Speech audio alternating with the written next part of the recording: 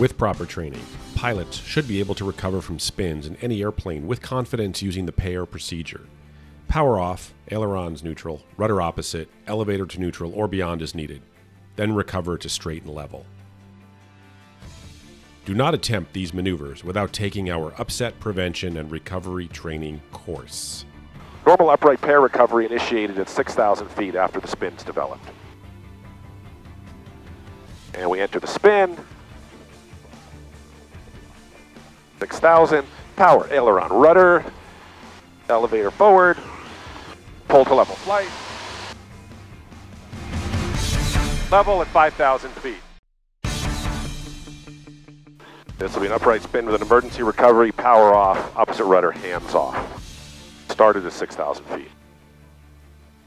We enter the spin.